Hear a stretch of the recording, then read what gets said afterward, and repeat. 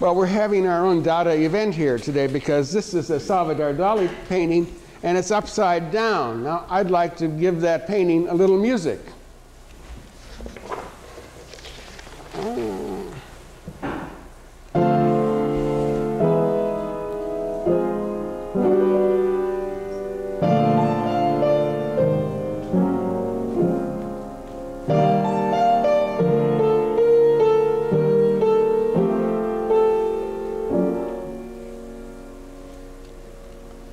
I think I've made a mistake. The painting is upside down, and so is the music.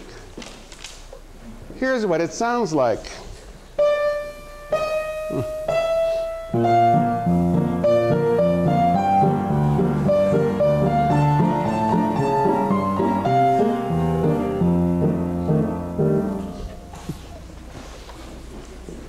And here's the painting right side up. This picture you've probably seen before. It's called The Persistence of Memory. It was painted in the 1930s. It's an example of surrealism or surrealism, a movement that picked up some threads from Dadaism. The word means superrealism. The Dadaists opposed reason, and so in a way did the Surrealists. The Surrealists opposed ordinary logical thought processes, and they wanted instead to go into the real truths of human knowledge by taking mental shortcuts, dreams, unconscious associations they felt contained more truth than logic or rhetoric did. The influence of Sigmund Freud on this movement is quite strong. You could say that Surrealism equals Dada plus Freud. Now, there's a lot of conscious thinking and academic technique behind that painting, but the basic idea, watches melting in a kind of a dreamscape, doesn't end run around ordinary reasoning, and it makes this a surrealist painting. The reason I've gone this far into art is to suggest that related effects were achieved in music by analogous means. There was no surrealist movement in music, but there was a group of Parisian composers in the 20s whom Cocteau named Les Six, or the Six. These six composers worked in an environment that included the Dadaists and the Surrealists, and they faced the same culture and political dilemmas that these artists did. Now, I'm not going to say that their music expresses the same thing that a Dali painting does, but think of it this way. If those watches melted to a musical accompaniment, wouldn't this be the right music?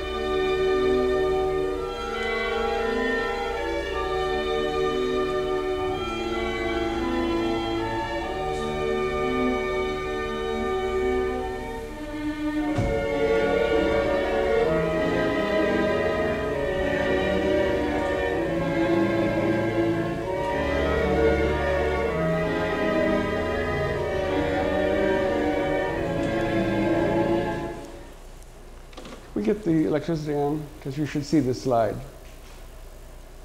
Are we unplugged, then? Are we unplugged? Yes, we were, right. Okay, watch your feet over there, my dears. Okay, I'm going to back this up a little bit, because you should be looking at this painting while you hear the music.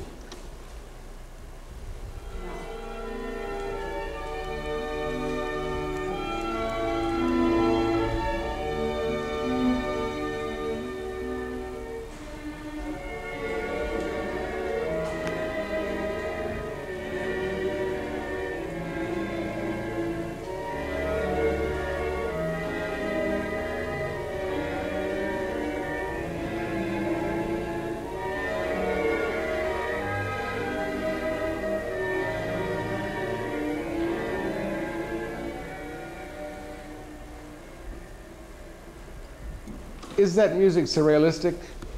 The word isn't used about music, but there certainly is some parallel with the painting. The tunefulness of the music is twisted, distorted, you could almost say melted by the foreign key signatures that crowd in on the musical space. That passage was from a ballet called Le Bœuf sur le Toit, or The Bull on the Roof. It was written by Darius Milhaud in 1919. He wrote it as a reminiscence of music he had heard while living for some months in Brazil. Milhaud was one of the 6 that Cocteau publicized.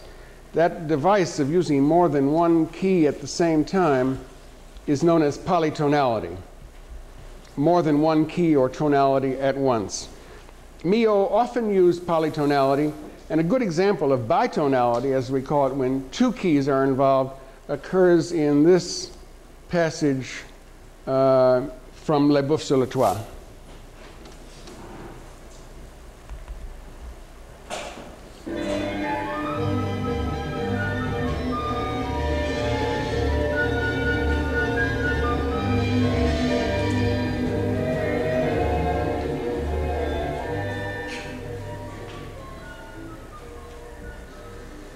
Let's break that apart. Bitonality can be demonstrated better at the piano. The music starts in one key,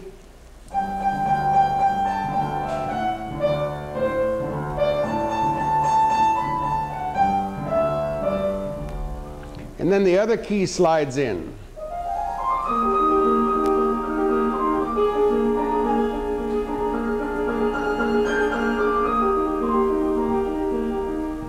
Put them together and they spell not mama, but dada.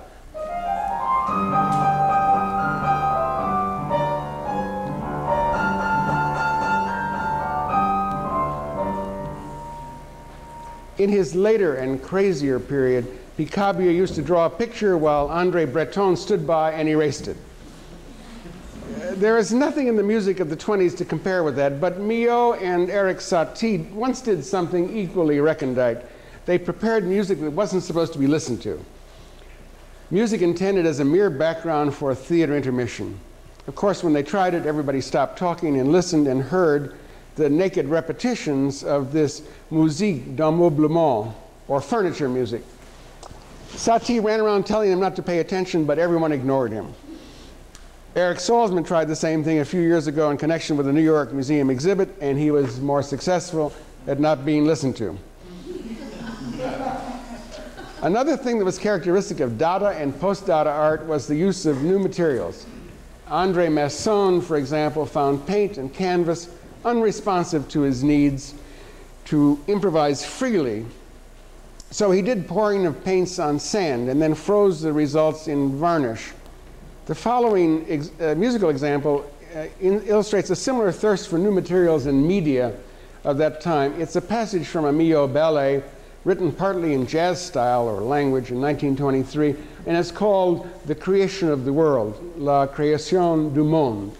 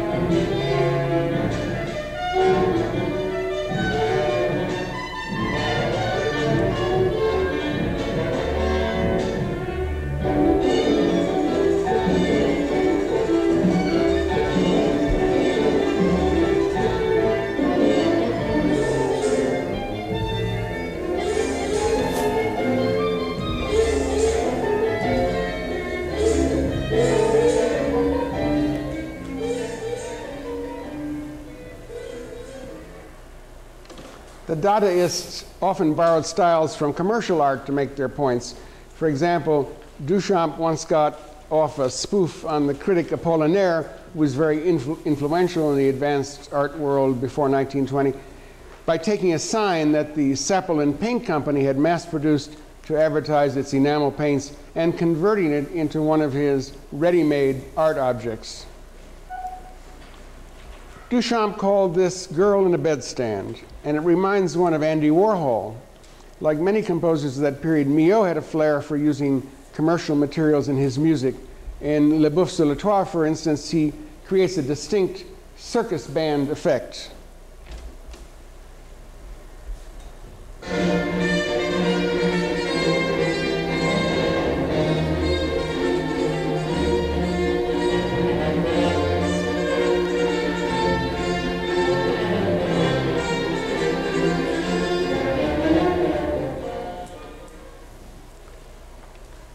This piece is really a catalog of Latin dance rhythms. This, for example, is a tango.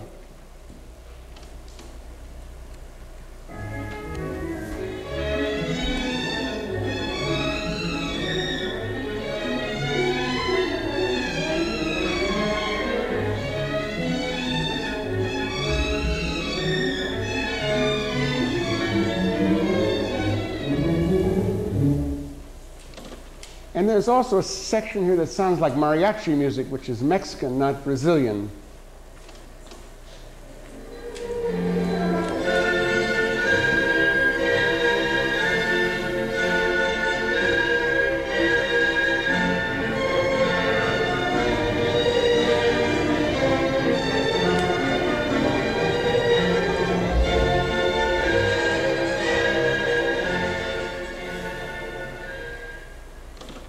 As with Roy Lichtenstein, the ostensible commercialism of these passages is only a surface.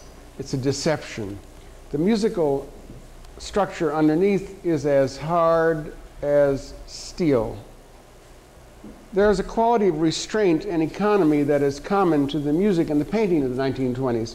One of the Parisian painters of that period was Piet Mondrian. Look at the 1922 painting, which is called Composition. And it limits itself to 3 primary pigments and black and white, and this is minimalism in painting. Listen to minimalism in music. This is Poulenc's Perpetual Motion.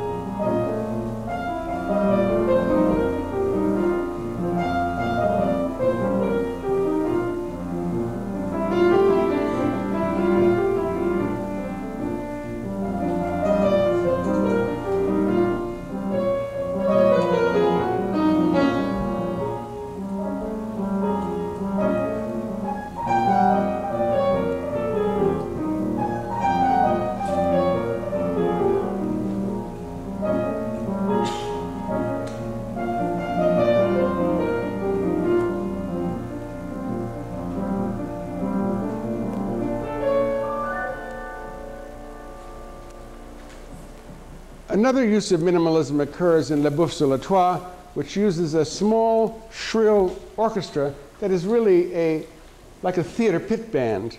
When this band tries to sound like a symphony orchestra, which the composer has it do several times in the piece, the result is both amusing and sad.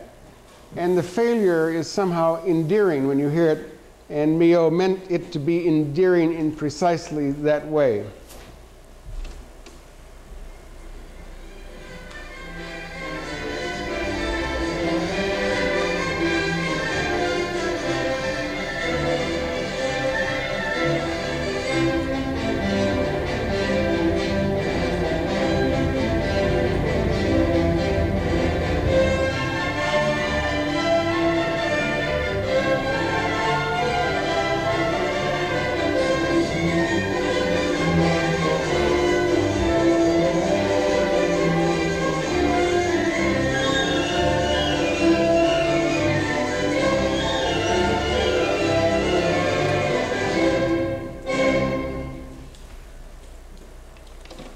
This work, Le Boeuf sur le Toit, is one of my favorite pieces from the period, and not only because of what it is as a piece of music, but because of what we know about it as a stage show. It was done in 1920 as a stage show. And that production, which wasn't a ballet but was more a pantomime, reveals to us now, who look back on it, the community of concern for the arts and their new possibilities that existed in Paris at that time.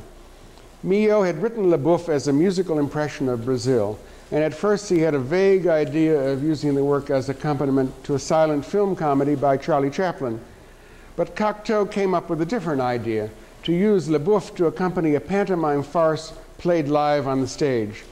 When this was performed in Paris and London, it became an instant classic of international high spoofery. By the time it reached performance, the project had involved the collaboration of the artist Raoul Dufy and the leading performers of the Medrano circus, including the Fratellini brothers, a famous trio of clowns. The plot was nonsense, post-Dada nonsense, involving casual flirtations, murders, and resurrections. All of the performers on stage worked inside huge, absurd papier-mâché masks, masks made of paper. The music of Le Boeuf was unrelentingly fast, so Cocteau made every stage movement unrelentingly slow. The music was French-Brazilian, so Cocteau's story was placed in an American speakeasy. It was during the regime sec, prohibition. Cocteau said about the work, "Nothing happens, or what happens is so crude, so ridiculous, that it is as if nothing happens. It is an American farce by a Parisian who has never been to America." Probably the greatest collaboration among the arts in this period, the one that made the rest possible, happened in 1917 among a group of men influenced by the Dada spirit, although none of them was a certifiable Dadaist. I'm speaking of the creation and production of the ballet Parade, an achievement that made public figures of its three chief collaborators, Erik Satie, Pablo Picasso, and Cocteau. Parade kept it had a fairground as its setting, but it is occupied by modern American carnival. A few performers do their routines outside the main tent, trying to get customers to come in and see the show. A Chinese magician does tricks, a girl dancer does several steps and fires a revolver, and a pair of acrobats do stunts. Three managers argue about how to run the show. That's it. But it was the simplicity of this ballet that was breathtaking, shocking. It swept away the facades of pre-war art just a couple of weeks after some of the worst battles of that war were raging on the Western Front, only 150 miles away. Social Paris flocked to the matinee premiere of Parade, along with a number of left-bank artists. This crowd was goaded into violent reaction by the calm understatement of the whole production, by the indictment it pronounced on several preceding generations of theater, art, and music. The collaboration process that led to this result was a case study of intrigue and misunderstanding. Here are two letters to Valentine Gross about Parade. One is from Jean Cocteau, and the other from his collaborator, Erik Satie. And here is the first from Cocteau, September 4th, 1916. 4th, 1916. Make Satie understand, if you can cut through the FLET fog, that I really do count for something in Parade, and that he and Picasso are not the only ones involved. I consider Parade a kind of renovation of the theater, and not a simple pretext for music. It hurts me when he dances around Picasso screaming, "It's you I'm following, you are my master," and seems to be hearing for the first time from Picasso's mouth things that I have told him time and time again. Does he hear anything I say? Perhaps it's all an acoustical phenomenon. Besides, I probably exaggerate the way sick people do. And here is the second letter from Erik Satie to Valentine Gross. It's written Thursday, September 14, 1916. Cher et douce amie, if you knew how sad I am, Parade is changing for the better behind Cocteau's back. Picasso has ideas that I like better than our genres. How awful. And I am all for Picasso. And Cocteau doesn't know it. What am I to do? Picasso tells me to go ahead, following John's text, and Picasso, will work on another text, which is dazzling and prodigious. I'm half crazy and depressed. What am I to do? Now that I know Picasso's wonderful ideas, I'm heartbroken to accept the music the less wonderful ideas about his life. Oh, yes, less wonderful. What am I to do? What am I to do? Right, and advise me. I am beside.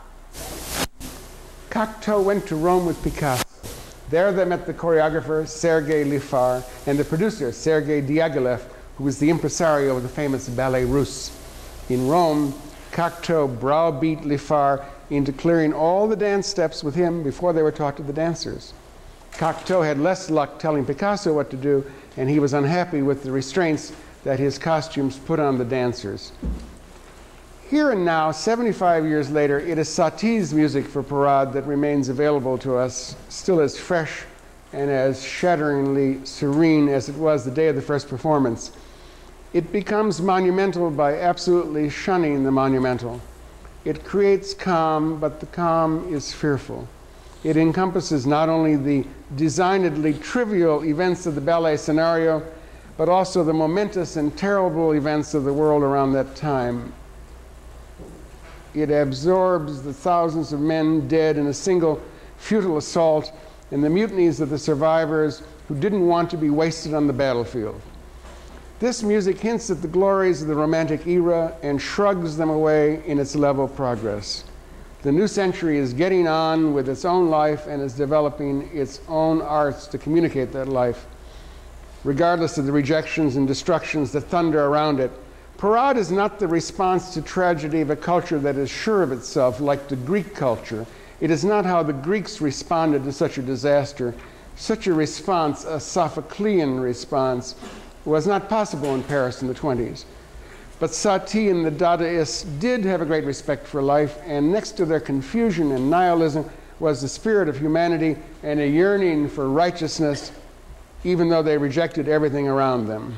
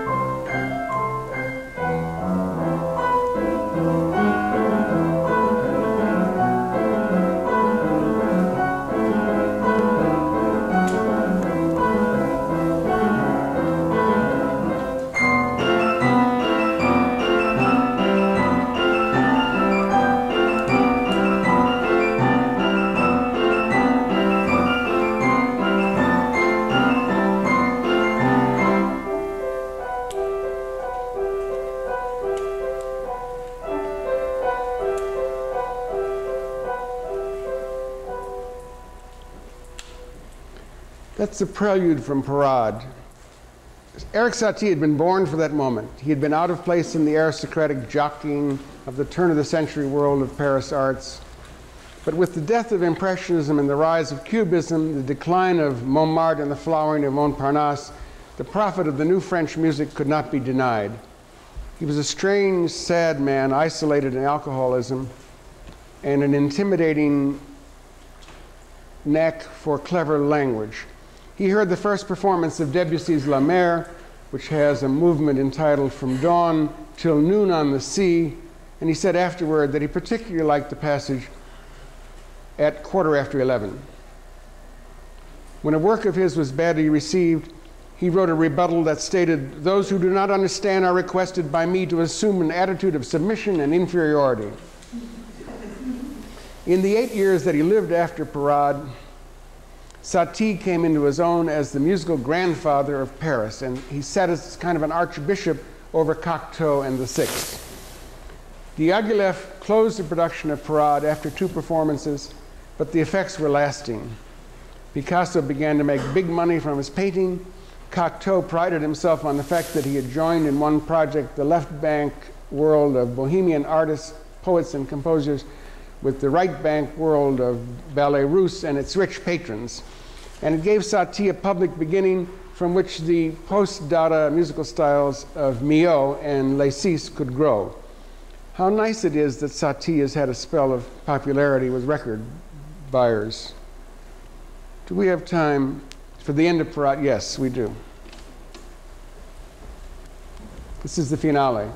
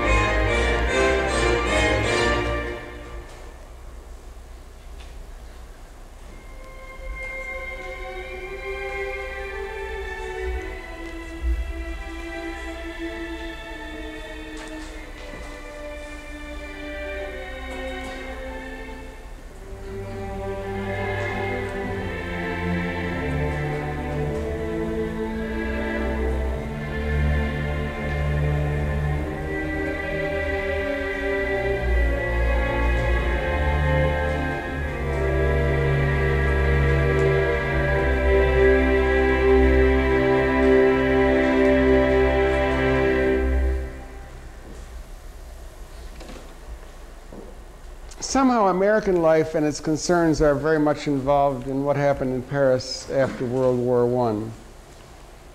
The careers of Duchamp and Picabia took critical turns in New York City, and Americans flocked to Paris to enjoy the ferment there 10 years later.